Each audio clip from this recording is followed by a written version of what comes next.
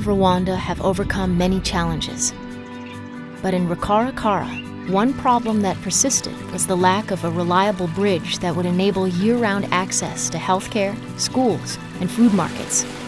To reach these vital resources, locals had to improvise dangerous log bridges that were destroyed by the rising river during the region's 6 to 9 month rainy season.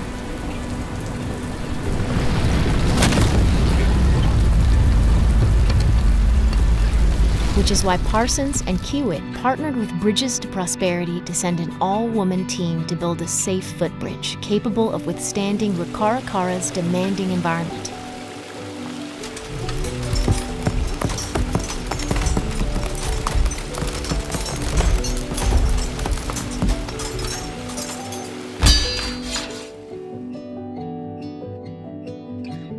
The women toiled for 15 days to build a fortified pedestrian bridge. And thanks to their hard work, the locals now have access to medical care, food, and supplies all year, and their children can attend school, even during the rainy season.